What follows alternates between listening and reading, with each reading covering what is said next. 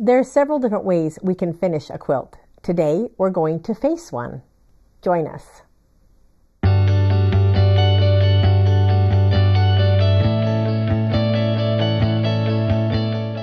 I'm pretty sure I've said it before, but at Experience the Quilt, we love to finish your quilts. We love to finish with thread and quilting or couching. Do you know what couching is? It's sewing soft, fluffy chenille yarn onto the top of a quilt. Isn't this fun? I can't stop couching. I find all kinds of things that I love to add yarn to. This has yarn in the middle and yarn on the borders. It's just so fun, and it just makes such a difference on a quilt. So today we're going to talk about facing a quilt. So you measure the exact size of the top of your quilt. I have measured and cut out the exact size for my backing. Then I'm going to place the backing of my quilt right over top, on right sides together, over the top of my quilt top. You can pin this to help it stay in place. I like to use binding clips. This is a form of binding.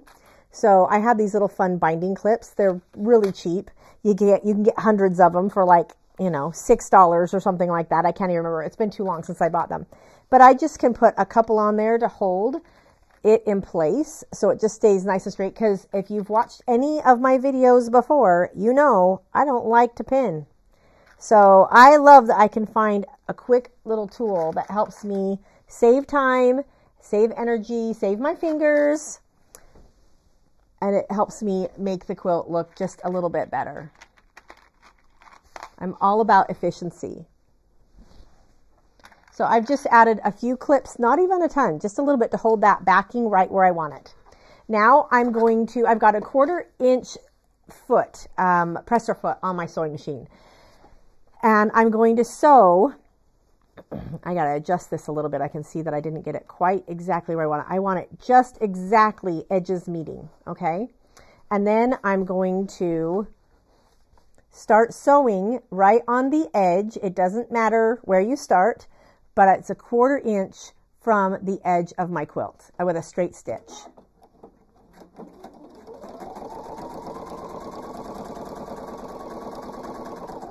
I just remove the clips as I get to them.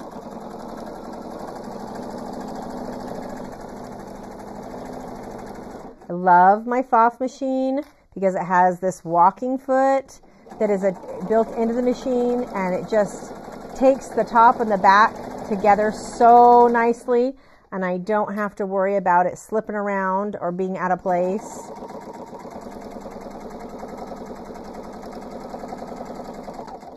When I get to the corner, I'm going to make sure it's nice and straight, and then I'm going to put my needle down. My presser foot comes up just a little bit. It's a nice thing about this machine. It's my favorite thing about this machine. And I'm going to follow. It looks like I'm not following, but I am right along that edge. I didn't get that fabric quite where I wanted it, or else I must have cut it a little bit larger.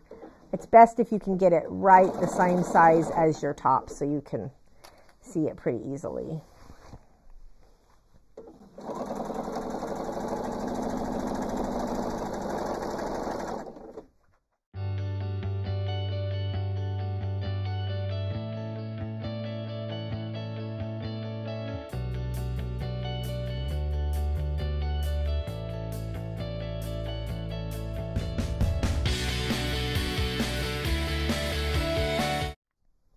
So I'm just about to the end of my quilt. I'm not going to leave an opening like you normally would think.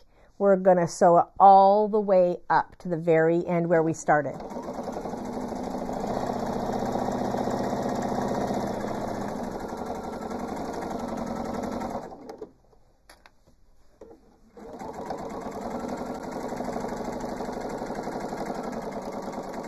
All the way off.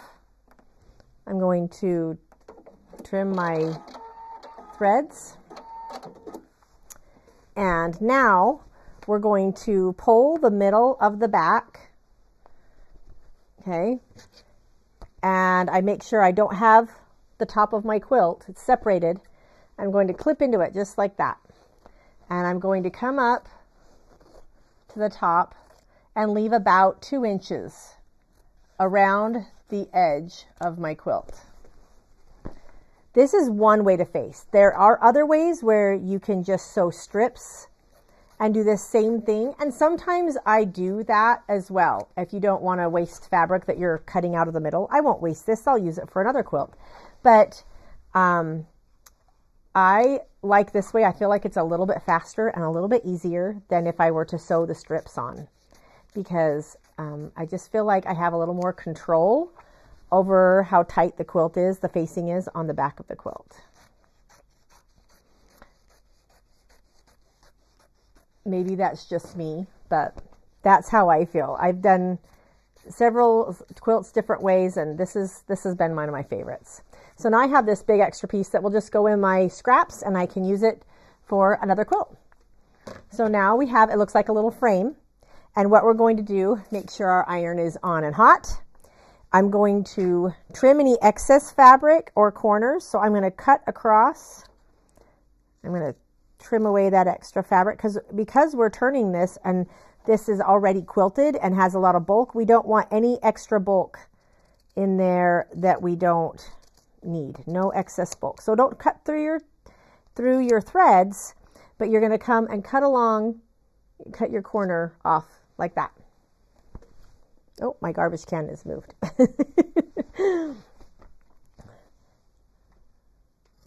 it like that. Cut another corner here. And I'm going to trim this up because I didn't get that backing as straight as I thought I did. See, we all make mistakes in quilting. It happens. Won't matter. It's your quilt. It's going to be beautiful. So now I'm just flipping like you do a pillowcase. And oh, my little purple thing is not over here. It's on the table. But you just can use a pencil or, you know, whatever you need to get those corners pushed out nice and sharp.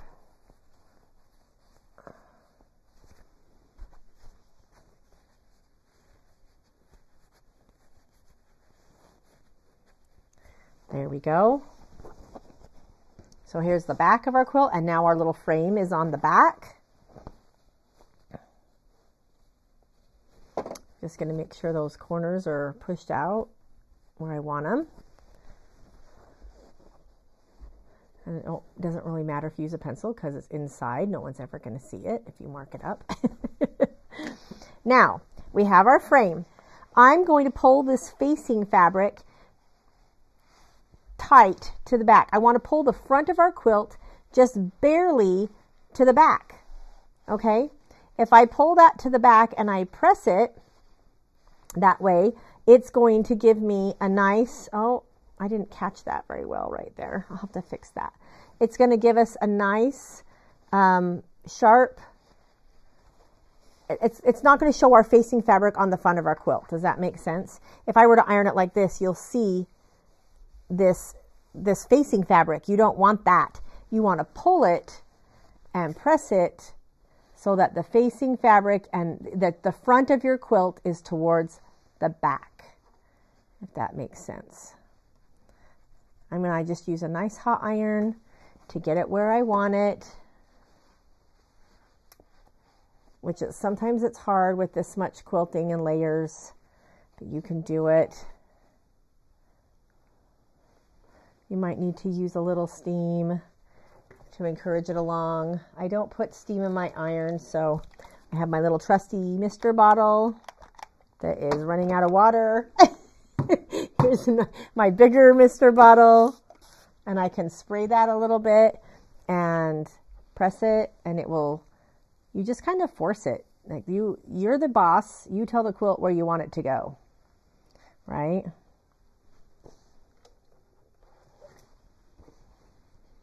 And you're just going to, just barely, you don't want too much of your beautiful quilt turned to the back, just a little bit. And I'm going to go ahead and do that around the rest of our quilt.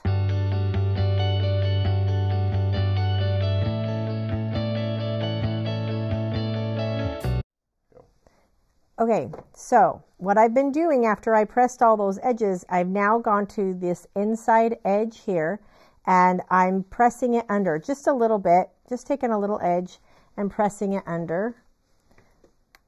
So it gives us a nice clean finished edge. Okay. And then we're going to whip stitch it by hand close. Now, this doesn't look like a typical traditional blanket where you have everything quilted and bound normally, because it's an art quilt.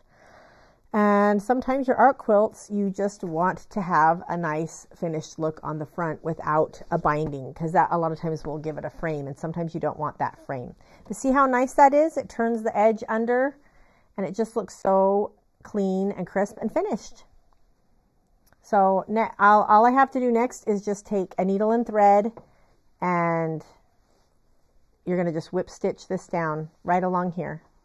And as I sew, I kind of just keep it pulled taut where I want it. And I'm going to just catch the back of the quilt, not the front. I'm just going to go under a little layer and whip stitch it all the way around and put my label on it, and we'll be all set.